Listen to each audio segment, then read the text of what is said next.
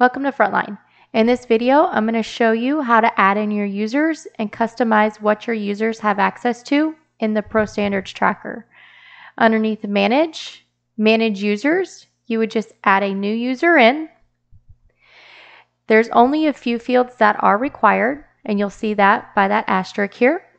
Their first name, last name, email, phone number, their employee number. You can give them a title.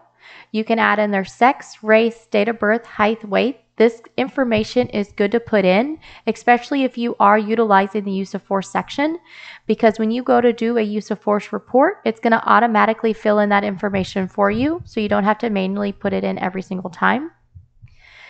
You can add their groups or shifts in here. This is how you get to customize those groups or shifts. This assigned supervisor is like a suggested supervisor for this user role. So basically this is just saying every time Heather goes in to do a use of force report or any of the other reports and needs to send it up the chain of command, it's going to automatically have Russ's name popped up, suggesting that she pick Russ first, and then Russ will send it up the chain of command from there. She will still have to add this assigned supervisor into that section. She can also add additional, or she can just not select Russ at all. So it's just a suggested supervisor. Status active, not active. If somebody moves, retires, whatever it is, don't delete them. Just mark them not active. That way no historical data gets deleted, and it just takes their name out of the drop-down list to choose from, and also they wouldn't be able to use their username or password to log in. You can put in their date hired. You're going to give them that username and a password, and then a user role. In this software platform, we have 3 different user roles. Admin has access to everything. They can customize, they can delete.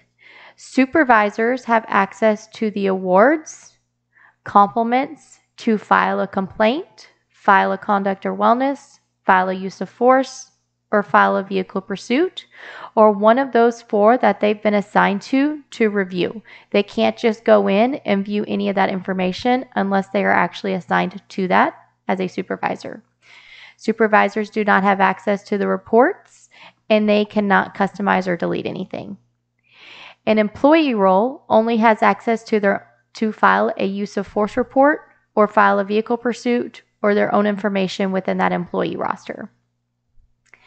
Now, regardless of user role, anybody can be a complaint approval. So on that complaint, if you are filing one and sending it up the chain of command, it'll go to the assigned supervisor, a reviewing supervisor, and then you're approved by. Whoever that approved by person is going to be in that complaint section, make sure to mark them here. That way their name shows up in the drop-down list to choose from. Same for your vehicle pursuits and your use of force reports. Whoever that approved by person is going to be in your vehicle pursuits or that use of force report, make sure they are marked here. That way their name shows up in the drop-down list to choose from in either of those reports as approved by person. This next section is for if you mark them as a supervisor, you get to choose whether or not they have access to the alert section here at the top. If you give them access to that, they can view those alerts, they can disposition those out, close them, and make comments. Also, as a supervisor, you can choose whether or not they have access to the reports. So if you want them to have access to the reports here at the top, make sure to give them access to that here. Supervisor access to their own details.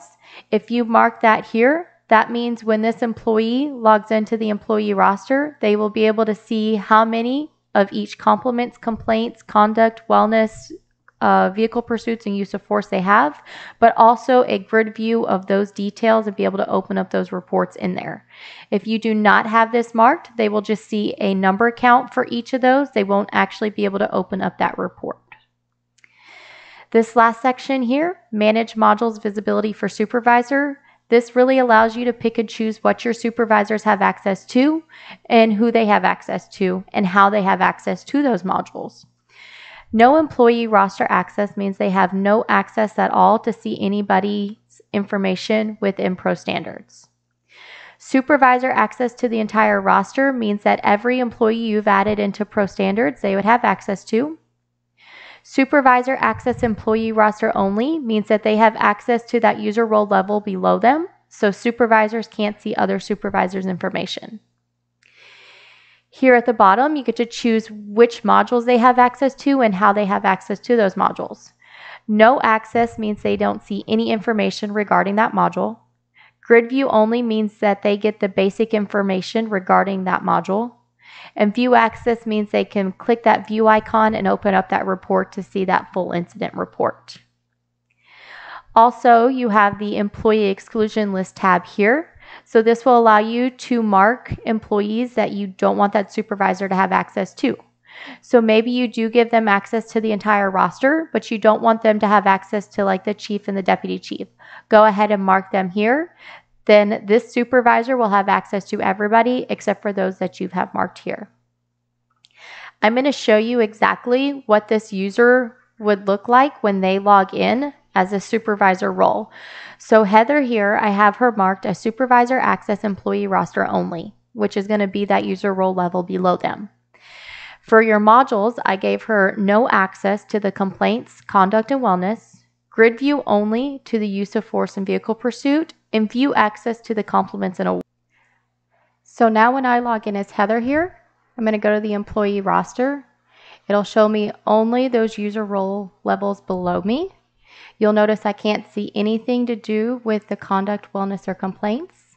If I view on a specific employee, you still won't see anything to do with those conduct, wellness, or complaints.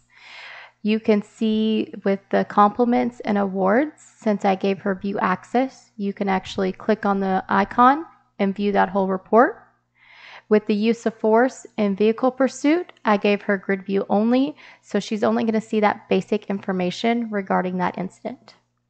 So that is how you set up your users and what your users have access to in ProStandards. Thank you for watching this video.